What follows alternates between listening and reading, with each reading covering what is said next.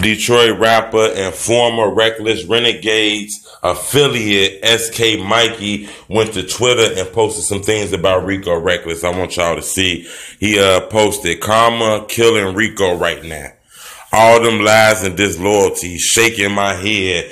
You know, him and Rico was kind of close. He was actually a part of Rico Recklezz movement, but some shit happened and they kind of broke apart and went their separate ways and kind of got to beefing on the internet. You know, I'm not going to lie. Rico Recklezz has been getting into a lot of beefs lately. He's been beefing with a lot of rappers and then it got to the point now where he beefing with his own homeboys and shit like that. So I guess SK Mikey saying that the karma is going around and coming back to him, you know. I actually looked at Rico Recklezz case. He actually don't got a gun case. I heard that the police pulled him over, found guns, but his friend do got a gun case, Big Reese, but I don't see a gun case with Rico Recklezz. I'm gonna keep you guys updated on this. I get any more information on this, but yeah, SK Mikey has some words for Rico.